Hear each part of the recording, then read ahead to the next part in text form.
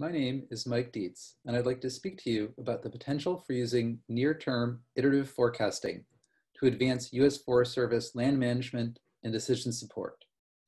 For context, I'm a forest ecologist at Boston University who uses a combination of field research, remote sensing, and models to understand and predict forest dynamics and disturbance.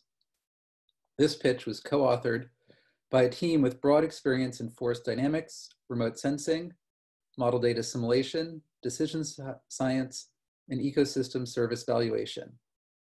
We are making this pitch on behalf of the Ecological Forecasting Initiative, an interdisciplinary consortium of hundreds of researchers working to build a community of practice around iterative forecasting. Unlike many other pitches, we are not presenting a single tool or application, but rather an approach with many applications.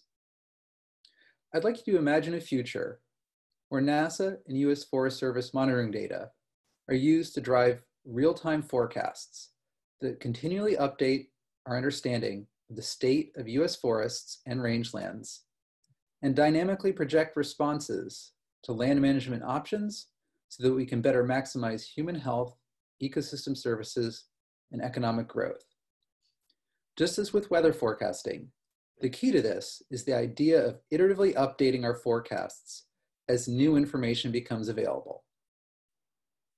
Also, like weather forecasting, no single observation provides a complete picture of how systems are operating. So we need to be able to combine many different sources of information from both the field and satellites that are frequently at different spatial and temporal scales.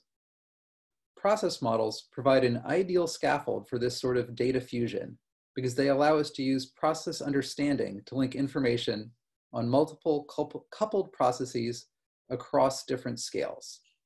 Decisions are fundamentally based on what we think will happen in the future, given different actions or scenarios.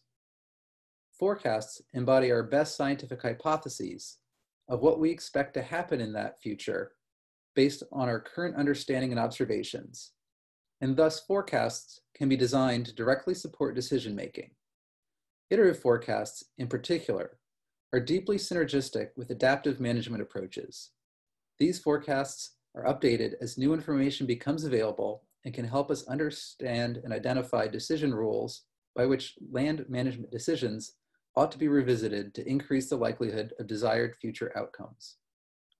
Models have a long history within U.S. Forest Service decision-making, but iterative forecasts refocus our modeling efforts on the timescales most needed by land managers.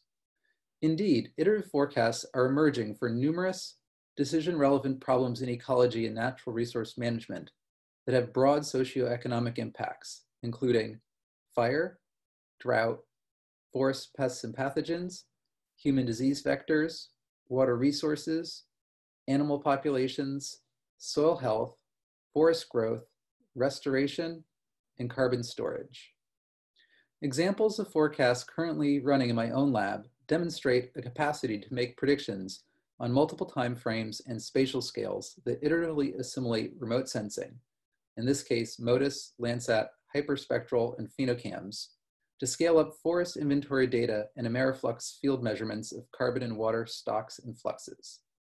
Specifically, the left-hand side shows true forecasts of carbon, water, and phenology that are being updated every day for a collection of sites across the US. The right-hand side shows an example single point from within a continental scale hindcasts that's producing a reanalysis of productivity and carbon storage, which illustrate this iterative cycle of making a prediction that is then confronted with new observations and then updated. Our next steps are to continue to scale up our existing forecasts and integrate more remote sensing constraints such as JEDI, microwave, soil moisture, and vegetation optical depths, solar-induced fluorescence, and thermal data. We would be very excited to work with U.S. Forest Service to develop decision support tools and incorporate management scenarios that operationalize this emerging technological capacity. We also feel there's an enormous opportunity to expand on these approaches to develop new iterative forecasts that use NASA data to meet U.S. Forest Service needs. Thank you.